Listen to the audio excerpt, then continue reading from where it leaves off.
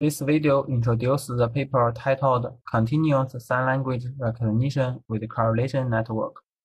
The authors include Lian Yuhu, Li Qinggao, Zekang Liu, Wei Feng from Tianjin University, China. We first briefly introduce our method.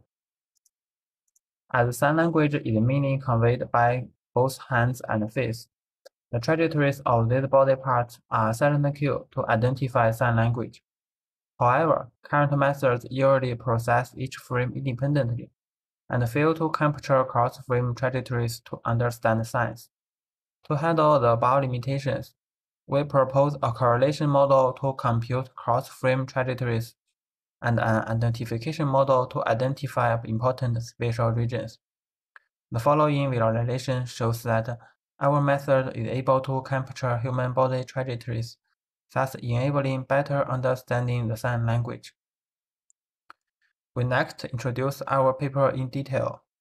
As shown in the picture below, sign language is mainly conveyed by both hands and face. Thus, it's beneficial to capture trajectories of hands and face to understand the sign language. However, input frames are usually individually processed by a shared 2D CNN, thus inhibited to identify and leverage cross-frame trajectories to understand a sign. To handle the above limitations, we propose a correlation model to compute cross-frame trajectories and an identification model to identify important spatial regions, as shown in the figure. These two models are concurrently placed after each stage in the feature extractor, whose features are added to mix information. We first introduce our correlation model. For a piece of Pij in the frame xt, we multiply it with another piece of Pi'(j') in the adjacent frame xt plus 1, and sum along the channel dimension to compute the correlation map A in equation 1. The neighboring piece of Pi'(j') is usually restricted within a k times k region. We then pass the correlation map A through a sigmoid function and subtract it from 0.5 to emphasize information regions with positive values and suppress redundant areas with negative values in equation 2.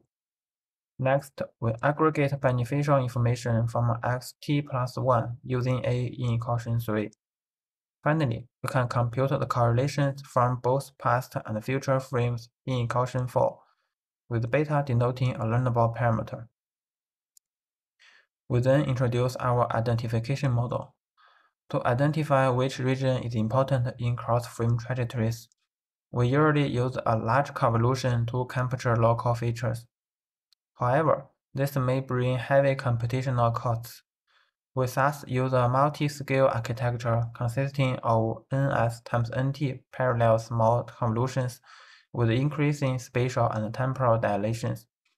Features from different branches are added to mix information. The convolution in each branch is depth-wise conducted with a reduced intermediate channel to minimize computations. In this case, we can increase model capacity with reduced computations.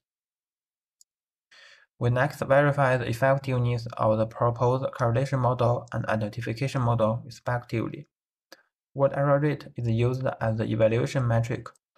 The lower the error rate, the better.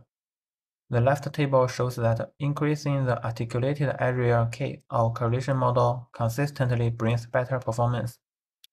The right table shows that either increasing NS or NT would bring considerable accuracy boost, verifying the effectiveness of the proposed multi-scale aggregation architecture. We compare the performance of our method against other state-of-the-art methods on 4 large-scale datasets. Our method achieves new state-of-the-art results. We finally visualize the correlation maps of our proposed method.